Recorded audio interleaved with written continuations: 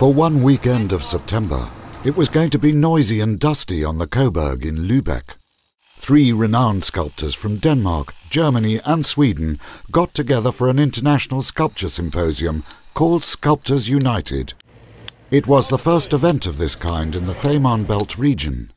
The extraordinary art project was initiated by the Lübeck Chamber of Commerce and Industry and dedicated to the Fehmarnbelt Days 2012. The sculptors, Jörg Plickat from Germany, Newbery from Sweden and Henrik Troelsen from Denmark, created granite sculptures which are inspired by the idea of the cultural bridge across the Fehmarnbelt. Each sculpture is unique in itself and a symbol of the connection between the countries of this region. I like to work here in the center of the old city on this historic place. I think that's really a great task to make here a good sculpture.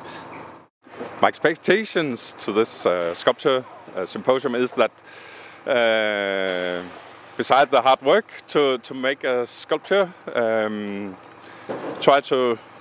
hope represents some of the aspects of meeting the connection of people. And included in that is also that I'm here in Lübeck for the first time and meeting 2 sculptors that I haven't met before. So it will be interesting, I think.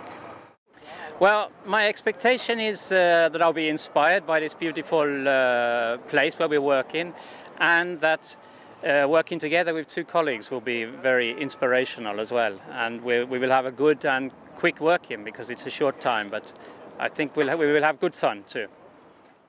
The Sculptors' Workshop was deliberately created as a visible and interactive art project in the open. Residents and guests had the opportunity to watch the sculpting and to come into conversation with the artists. The finished sculptures will then be placed in a prominent position as viewed in Sweden, Denmark and Lübeck.